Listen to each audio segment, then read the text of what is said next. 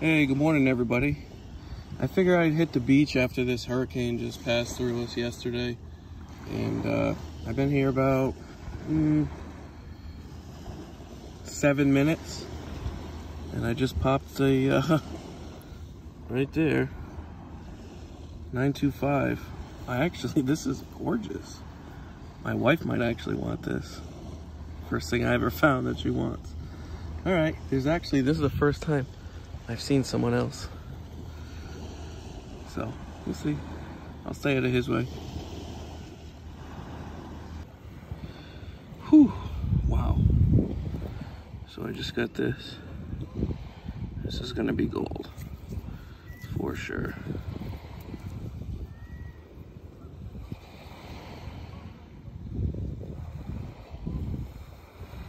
I lost a diamond.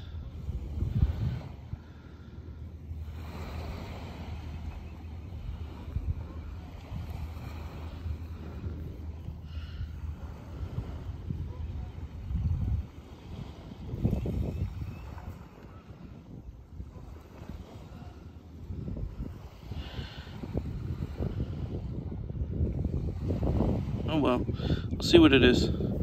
Get right back to you. It's a little 10K right there. And it says, I think it says ON with a D in a square, or CN with a D in a square. I'll check it out when I get home. I think it's probably been out here a little bit because it's missing a diamond. That's awesome. Wow, that might be my first diamond ring. I gotta keep going here.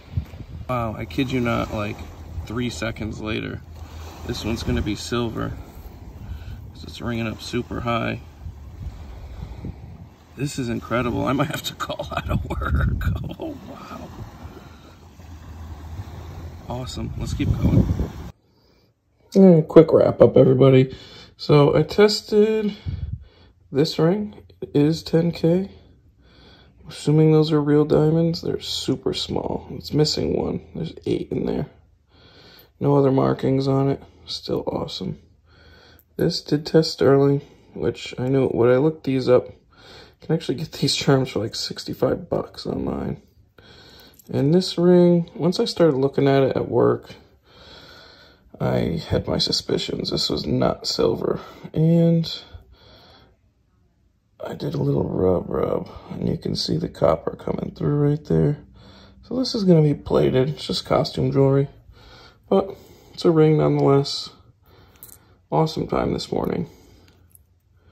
I'm going to go back tomorrow for sure. So if there's more video, it means I found more stuff. If not, then, well, this was it. All right, I'll catch you next time or tomorrow.